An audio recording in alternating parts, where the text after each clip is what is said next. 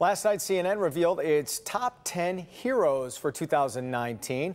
Now, the main qualification here, people making the world a better place. Metro Detroit is well represented as not one but two people made it. Jamie Edmonds introduces us to one woman who's truly an inspiration.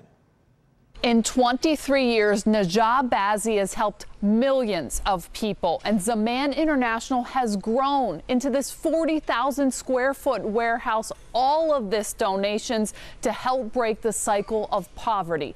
But Bazzi still won't pat herself on the back. Najah Bazzi is a critical care nurse who started her life of philanthropy back in 1996 when she helped a refugee family with the end-of-life care for their infant. That was the introduction to all of this because there was nothing there, zero.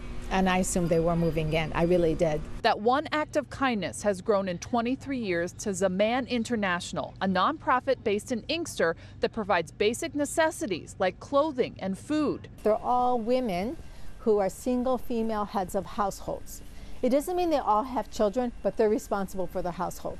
But to really break the cycle of poverty, Bazzi says you must provide job training. So Boost Vocational Training for Women was born, which includes literacy programs, sewing classes, and culinary school. So now we're graduating students, highest accolades in the nation.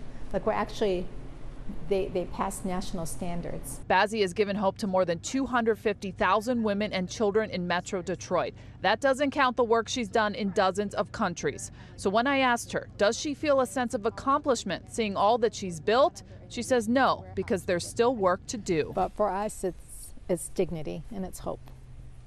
That's what we aim to do.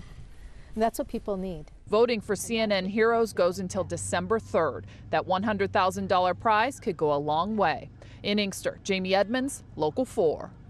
Just awesome. Well, the second Metro Detroiter to make this year's list, Zach